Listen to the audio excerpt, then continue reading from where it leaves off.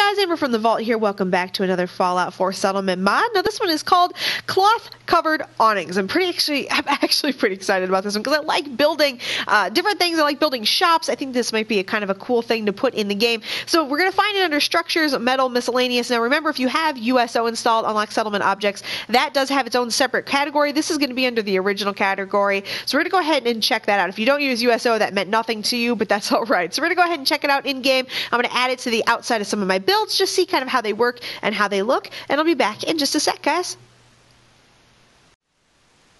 Alright guys, so this is where we're going to find the awnings. Go into Structures, again, not under USO Integrated, this is under the original menu. We're going to go into Structures, Metals, Miscellaneous, and here we're going to find all of our different pieces. Now I have had a little bit of problem with this. I'm not going to say that it's been a smooth ride. It's definitely been a little bit more complicated than I expected, but I think it's something that you can definitely use with a little bit of practice. You just have to get used to using it. Again, I think it was just because it's taken me a while to kind of get used to it. I've been using it a little bit, as you can see on the building to the side of me.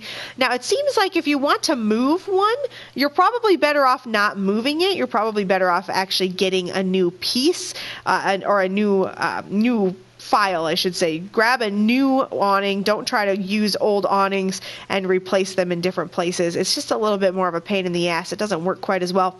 We're going to go ahead and try to build a corner here. So we're going to go ahead and try to put in the two pieces. Again, I've had more issues trying to move the pieces once they've been placed. I find that it's usually better to just grab a new piece of awning. I'm not sure if that has anything to do with the way the game is, or if that's the mod, or if it's just no, maybe just one of those random curiosities. So let's go ahead and try to line this up.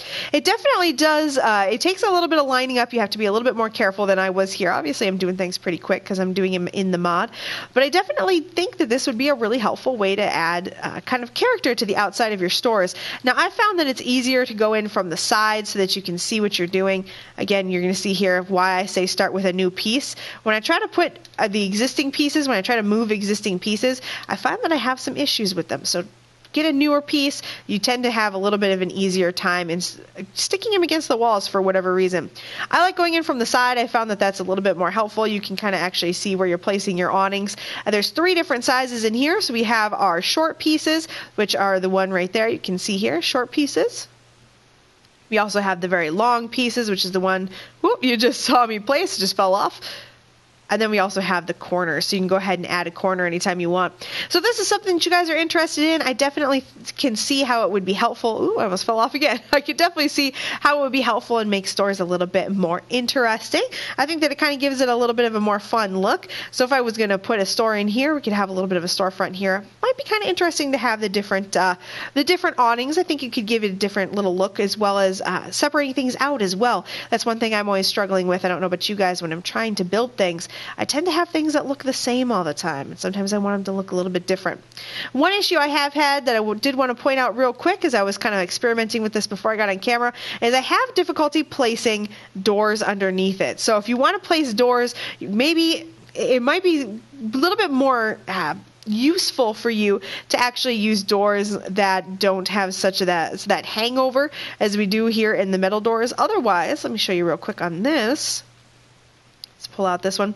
You can place it if you've already have the door intact. So make sure that you have the front of your building finished completely before you want to place that awning. Then you can stick that on there and you will be able to use it. You just won't be able to add a door after the fact. That's going to be a big sticking point with this. Again, though, also reselecting and trying to move these around. Sometimes they're a little bit more picky the second time when you try to move them, so you might have to grab a new piece. But definitely a very helpful mod. I think it's going to be really interesting, and I think it's probably really going to help people out in building some awesome looking stores. So if this is one you guys are interested in, the mod description and the mod link are below in the description of this video. Go ahead and click that. Remember, it will be for PlayStation 4. I've had a couple people ask about PC and Xbox One links. I'm not going to be giving those out, guys. I do these on PS4 for a reason, but I'm pretty sure that you could Google it and find something else if you guys don't already have this over on PC and Xbox One. But definitely one I was interested in, guys. This is, again, going to be cloth awnings for PS4. Thank you guys so much for being here. I do appreciate it. If you like this video, please remember to like, comment, and subscribe. It means the world to me, helps other people find the videos, and of course, it is a huge motivation to keep moving forward.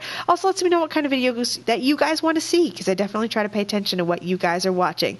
So thanks, guys. Go ahead and click on that playlist if you want to see the rest of my Fallout videos. Otherwise, click on the picture of my big dumb head for subscriptions to the channel and also a video that YouTube thinks you'd like. I'll see you guys in the next one.